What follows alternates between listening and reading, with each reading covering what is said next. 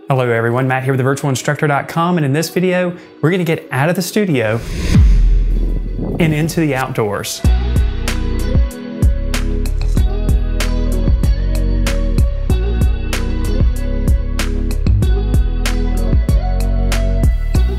Our destination for this video is on the eastern coast of the United States of America at Ocean Isle Beach in the state of North Carolina.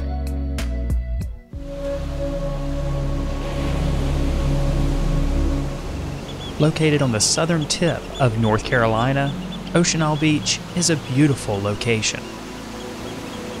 And because of the orientation of the island, you get beautiful sunrises and beautiful sunsets.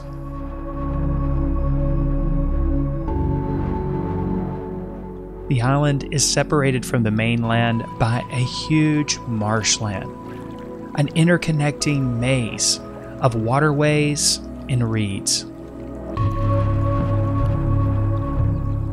No matter what time of year it is, this area is always breathtaking.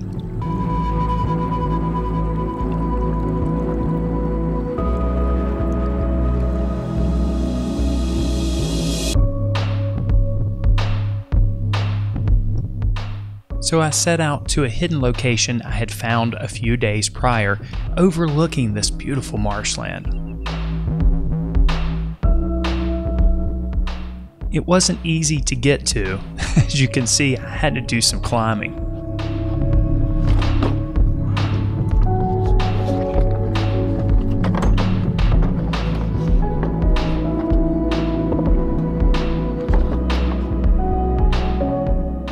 Once I found a good spot, I decided to set up my easel and my chair, along with my pastels, of course, and get started. For this image, I'm working on a darker gray pastel matte paper, and I'm using a combination of Rembrandt pastels and NuPastels. Rembrandt pastels, of course, are traditional soft pastels, and NuPastels are just a little bit harder, and they're better suited for details, but I'll be switching back and forth throughout the process.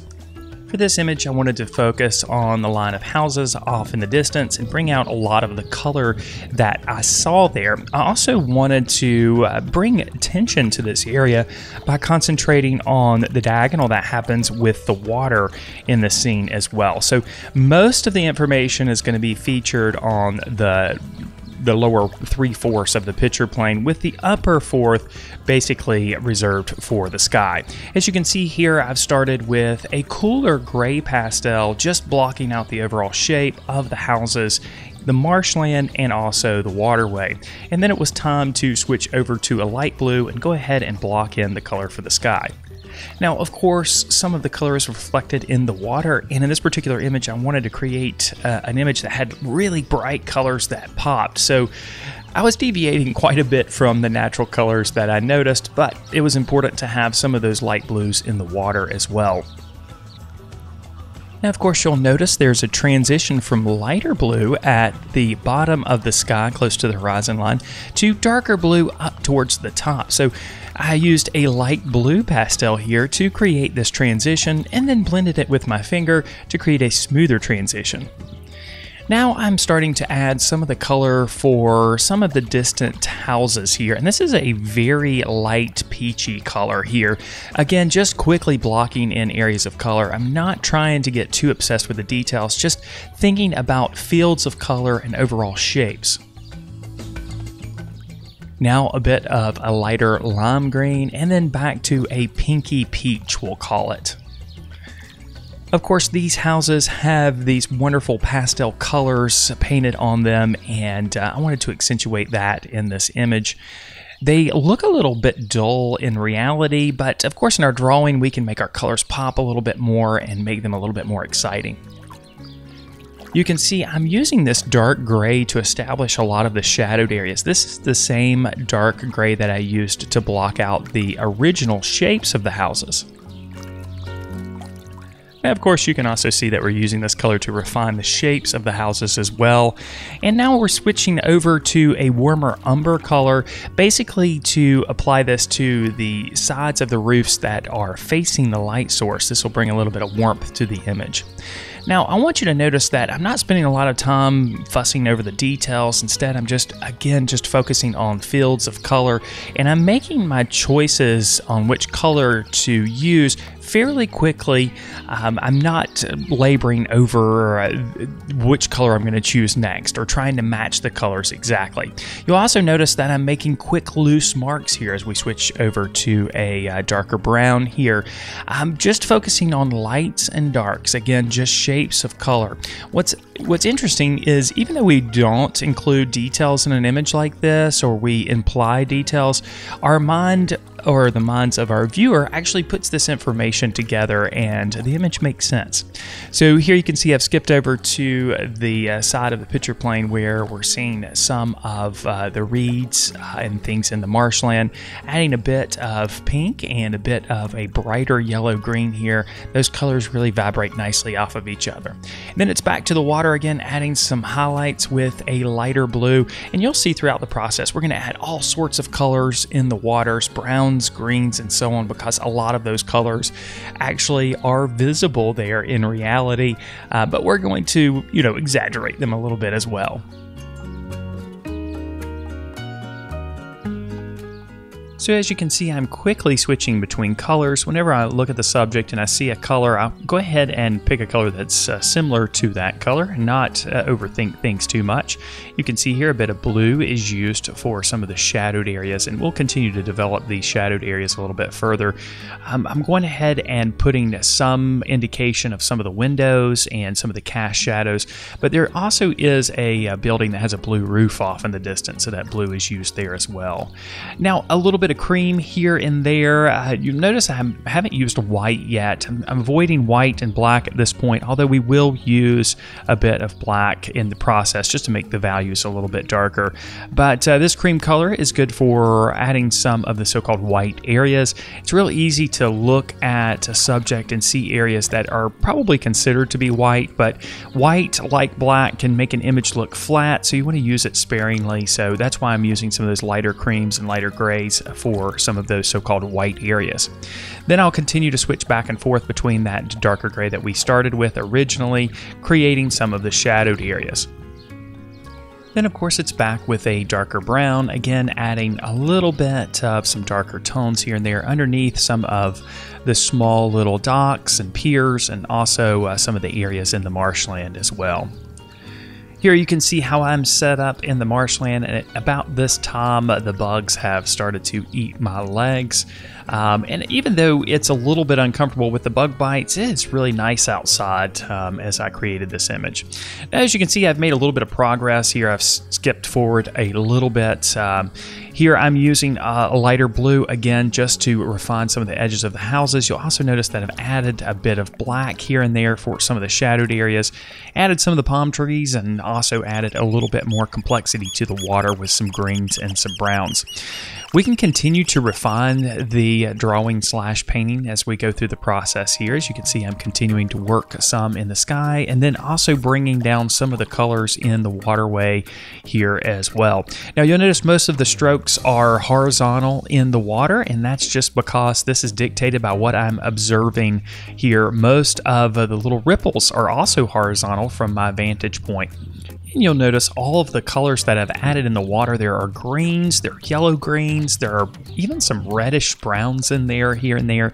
And that's because I'm just seeing these colors and kind of quickly adding them to the painting.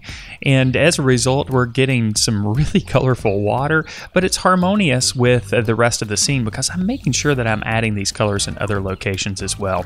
Now a little bit of umber is added here. This is kind of a muted umber, and also some darker browns as well. So as we continue to add these colors, there's a little bit more complexity to the water, a little bit more interest, and also a little bit more pop, we'll say. There's more contrast here, especially with these darker darker browns that are added. But one of the things that's tricky with working outdoors is that your light is always changing, and in this particular case the tide is actually going out and coming back in, and so the water levels are actually changing as well. So that allows you to create somewhat of a more dynamic piece, and it also forces you to be a little bit more creative. You also have to make sure that your light source makes sense in your drawing or painting as well, because the light is changing, the shadows also change, and that can create some inconsistencies in your image. Now, in this particular case, I was only out here for about an hour and a half total, so the light didn't change that dramatically, but it did change even in the short time. Now you can see I'm going back and just making some refinements to some of the edges of things here, this time with a lighter yellow. This is actually kind of more of a creamier color, adding some highlights and also some indications of some details. And again, I'm putting details in quotations because this image is very, very loose. It's very painterly. You know, it's meant to have kind of that looser look here.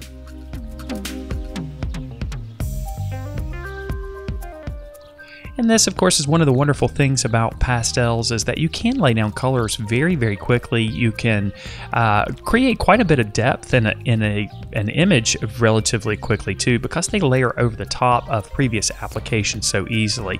Of course, if you're going to be layering lots of applications like we are here, you do want to work on a surface that's going to be able to accept all of those layers of applications, which means that you're going to need to work with a paper with a heavier tooth. Now, the PastelMat paper does have a deceptively heavy tooth here. It is somewhat almost like a fine grit sandpaper, but that of course allows us to make lots of layered applications on the surface.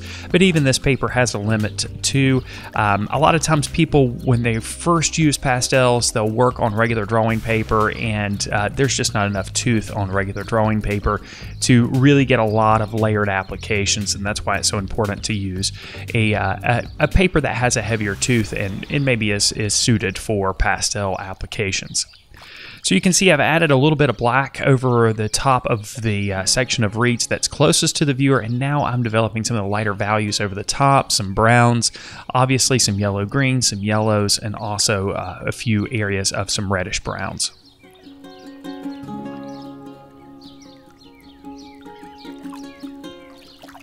And as you can probably tell, I'm not focused on the individual grass blades here. I'm not picking out an individual grass blade and say, I'm going to add that grass blade here.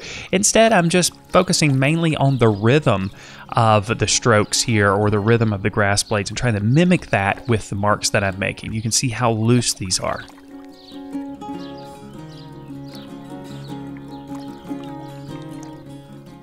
And as you can probably tell in the upper right hand corner, we've got a little bit of nature drama going on up there. There is a bird that's actually chasing a fish there. You can kind of see that, and another bird closely behind there. So I'll stop for a minute to watch this action play out.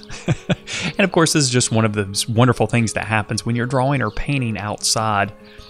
All right, now I'm adding some coolness to some of the shadows here, just to add a little bit more pop of color here with a darker blue. Again, this color is added mainly to the shadowed areas, but also to portions of the water. And you might notice that the tide has started to come back in here at this point. So when we began the drawing, the tide was actually going out, and now it's on its way back in.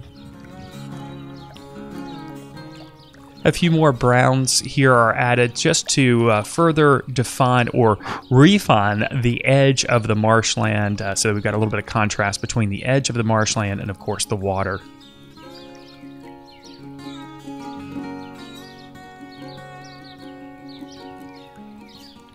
A few more reeds are pulled up with this darker brown.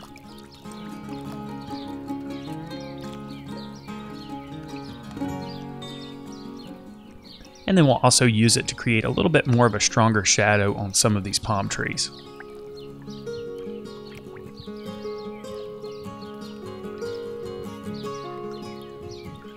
And then of course it's back to our light blue. We'll add a few more strong highlights here in the water.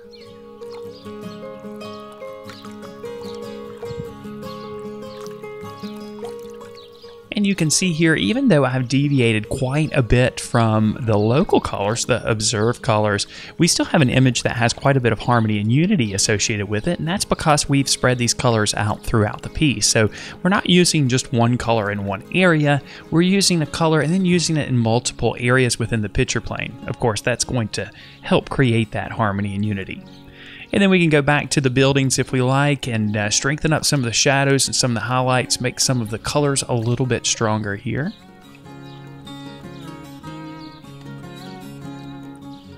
Now, of course, you can refine a drawing like this to your heart's content, but at some point you have to determine it is finished. And in this case, it was a good time for me to determine that this was finished.